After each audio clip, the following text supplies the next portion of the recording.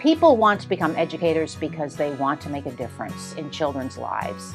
And I think they also understand that education is the future of our country, and they want to be a part of that endeavor. And it's always so exciting to talk to prospective students who have that passion to make a difference in a child's life and a difference in the world that we live in. The education department here is really supportive, and the professors are like friends. Professor Byers is awesome.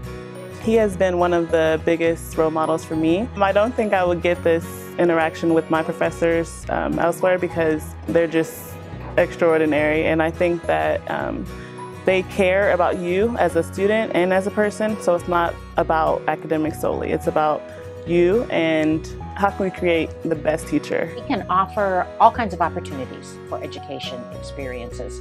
We have a student teaching experience in Chicago. We have student teaching experiences in a variety of different environments that are local. We have a wide variety of endorsements they can add to their license. Also at Bluffton, because we're so small, we encourage our students to become as involved as they possibly want to on this campus.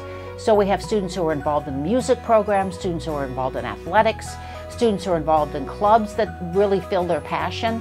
And so we think that that's a very good opportunity for them to become educators who are well-rounded.